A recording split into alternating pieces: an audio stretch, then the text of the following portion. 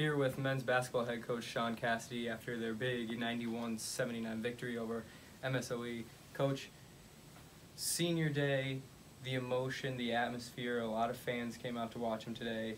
Can you go just explain how that feels and what this day means to you? You really have to hold back your emotions dealing with those four seniors, and Josh is our student assistant. They've been through a lot of things, and we've been through a lot together. So the whole pregame, you're thinking just hold it together, smile for the pitchers, and then fortunately we got done with the senior stuff early enough that we could focus on the game again. And then to see them come out and play like this and play with that much heart, it really makes you feel good about them and about the crowd was outstanding. The band, again, the cheer. It was a great environment today for basketball. I mean, your seniors showed up definitely too today. Jers with 22, Howe with 17, and then Fratsky with 14. Fratsky big dunks there at the end also to give you guys momentum. Kind of piggybacking off that question, their play today, I mean, what are your thoughts on it, and how much did that energize you down the stretch? Well, it was outstanding. That every time MSOE made a run at us, I thought we had a chance of, evening the keel a little bit, and then we got a pretty emotional play, either a three or a layup or a dunk.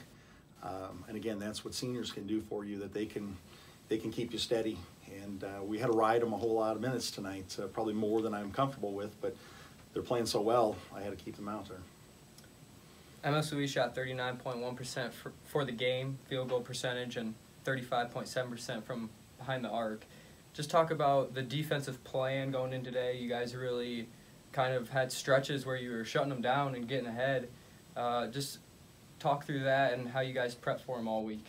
Well, we played them a week ago, so it's very fresh in our mind, and they pretty much did anything they wanted to against us the last time we played. I was very disappointed with our defensive effort. So we stuck to a better game plan, although Matt Kerms, he's an outstanding player. He hit everything we let him shoot. So we had to find a way to limit the amount of shots that he could get off because he was feeling it, everybody knew it. So we tried to limit his looks and tried to do as much as we could to disrupt him.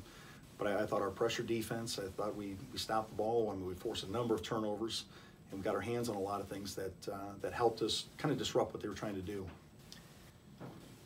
Big win over top team in the NAC. What does this do for you guys' momentum as a team going forward, especially now into the NAC tournament and then now trying to get into the NCAA tournament?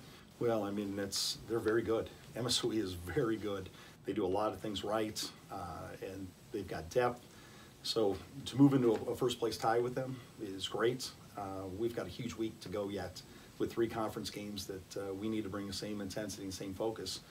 Fortunately, after CIT, you're playing from a big crowd. You come back, and every game is important, and we've dropped 2 since we've been back, and now we came back with the fire that we need to show for the rest of the year. And it's still going to be about us and our intensity and our toughness and what we can do to stay true to who we are and not get caught up in games and circumstances that sometimes we do. Thanks, Coach. For more on the men's basketball big 91-79 victory over MSOE, make sure to visit CUWFalcons.com.